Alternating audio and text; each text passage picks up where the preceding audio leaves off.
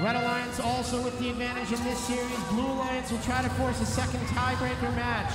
1540, the Flaming Chickens put a hatch panel on the cargo ship.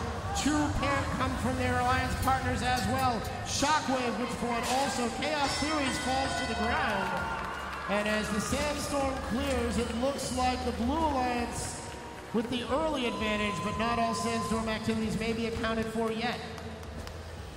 2 minutes remaining on the clock. Chaos Theory and Aimbot back to their old defensive ways, as it's the Squirrels getting pushed around by 64-43 and the Chickens being pushed by 54-68. Everybody trying to get around the defensive effort of their opposing alliances. Little pirouette from 1540 and the Flaming Chickens back to pick up a new game piece. Blue Alliance showing an 8-point lead at the moment. Now 1540 trying to place a second hatch panel on the rocket. They've done so. 54-68 motionless here on the blue side of the field. Not seeing a connection problem, and now they spring back to life and pick up right where they left off, giving 1540 everything they can handle. Blue Alliance captains, the Cloverbots, place a hatch panel of their own and help the Blue Alliance cling to their lead. 38-36 it is now. Meanwhile, it's the Squirrels and Shockwave working together on the red side of the field. Shockwave drops cargo into the red rocket, but it falls to the floor, displacing the hatch panel. Those 2 points come off the board, and 44-88 will have to try again with a minute still to play. 29-30 tries to work around 64-43. Now they head back to their depot to pick up more cargo, and Aimbot comes through, tries to keep them from anywhere they can. 44-88 managing to place another hatch panel and cargo. 36-74 now being hassled by Chaos Theory, as the Flaming Chickens are without a game piece, looking somewhat lost here on the blue side of the field. Red Alliance has taken the lead now. Now Blue takes it back, just 2 points, now 5 points. And with 30 seconds to play, Aimbot goes into their armadillo flip. Chaos Theory stuck on the blue side of the field, trying to make sure they're not in the wrong place at the wrong time. Cloverbots put more cargo in the rocket. Now 54-68 trying to get in their way. And on their way past, it looks like Cloverbots have descored their own rocket pieces.